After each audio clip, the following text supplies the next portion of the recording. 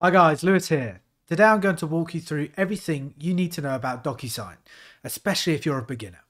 DocuSign is an incredible tool for managing electronic signatures and simplifying document workflows.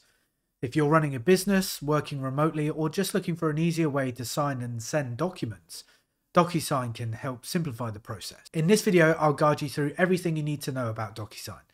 First, we'll start with how to register and set up your account. Then I'll give you an overview of the DocuSign dashboard so you can understand how it works. And finally, we'll dive into the most important part, how to sign a document using DocuSign. So, let's get started. The first step in using DocuSign is creating an account. To do this, head over to their official website at DocuSign.com. Once you're there, look for the Try for Free button in the top right corner of the page. Click it to begin the process. One of the best things about DocuSign is that they offer a 30-day free trial, and the best part is you don't even need to enter your credit card details. This means you can explore the platform without any pressure or commitment. To start that trial, simply enter your email address in the provided field and hit the Get Started button. Shortly after, you'll receive an email asking you to verify your address. Click the verification link, and once that's done, you'll be directed straight to your account dashboard.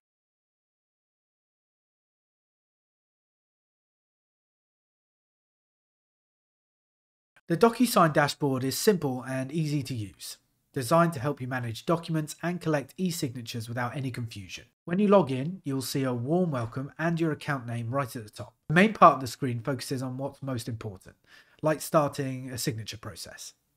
At the top, you'll see tabs for Home, Agreements, Templates, Reports, and Admin. The Home tab is where you can always return to the main page and get started on tasks or browse templates. The Agreements tab keeps all your documents in one place, whether they're sent, received, or still waiting to be signed. The Templates tab lets you create and reuse templates for documents you use often, saving you time and effort. The Reports tab provides valuable insights about your document activities, such as how many envelopes have been sent, recipient engagement, overall usage, custom metrics, and file downloads. Lastly, the Admin tab helps you manage your account settings and user permissions, giving you full control over how your account works. At the top right corner, you'll see your profile icon. When you click it, you can take care of things like updating your settings or checking your account details. You can also log out from here. Overall, the dashboard makes it super easy to find everything you need and get your work done quickly. To sign a document in DocuSign, start by making sure you're on the Home tab. Hey, quick interruption. Are you searching for the most efficient way to manage your business, life, or finances? Well, I'm excited to share a valuable resource with you all. We've developed top-notch Notion templates to streamline your business operations, enhance your personal organization, and optimize your financial management. Click the link down in the description of this video to check it out. Alright, back to the video. Once there, click on the Start button to begin the process. The first step is to add the document you want to sign. Click the Upload button.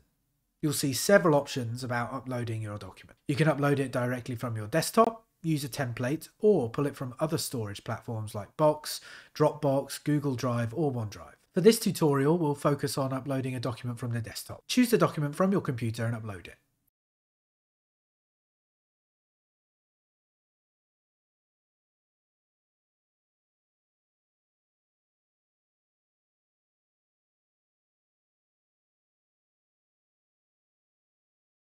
Keep in mind that you can upload as many documents as you need. Next, you'll need to add the recipient. Click the drop-down menu under the recipient section. If you're the only signer, check the box labelled I'm the only signer. Otherwise, add the recipient's name and email address. If there are multiple recipients, you can click on Add Recipient to include more. We will add a recipient. The name is going to be mine, which is Lewis, and I'll enter my email as well. After adding the recipient's name and email, you'll notice a drop-down menu next to their name. This menu lets you choose the specific action you want the recipient to take. If you want them to sign the document, select Needs to Sign. However, if you need a different action like In-Person Signer, Receives a Copy, or Needs to View, you can choose the appropriate option from this menu. Since this tutorial focuses on signing the document, we'll stick with the Needs to Sign option. Next to this, you'll find a Customize option. When you click it, two additional settings will appear. First, you can add an access code for extra security, so only you and the recipient can access the document. Second, you can include a private message specifically for this recipient, allowing you to provide personalized instructions or details. Additionally, you can set the signing order if needed by checking the Set Signing Order box. This ensures the document is signed in a specific sequence. Once the recipient details are added, move on to the message section. Here, you can add an email subject and a personalized message for the recipient. This is a great way to provide context or instructions for the document. When all the details are in place, click the Next button to move to the next step. After clicking Next, you'll be taken to the main document view. On the left side of the screen, you'll see a list of fields you can use, such as signature, initial, date signed, name, email, and more. These fields are organized under categories like standard fields or custom fields to make them easy to find.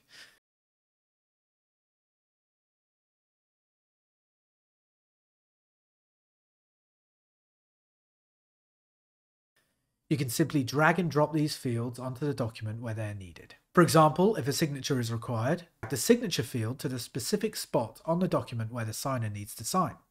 If you need the recipient to fill out their name or email, drag the name or email fields accordingly. You can also add checkboxes, drop-downs, or even attachment requests if the document requires it. Each field can be customized further after placing it on the document. For example, if you drag and drop the signature field onto the document, you'll see the right sidebar open up.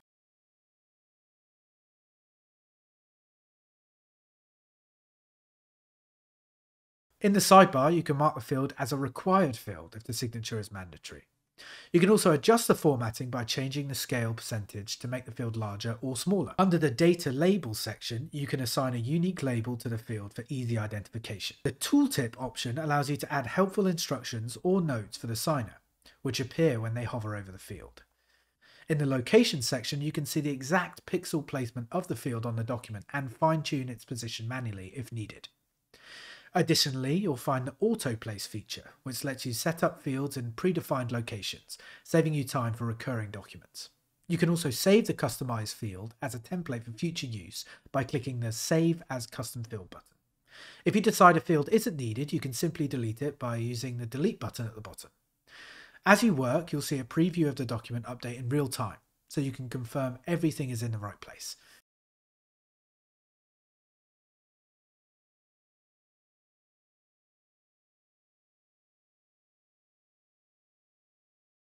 Take your time to double check that all fields are correctly positioned and customized as needed.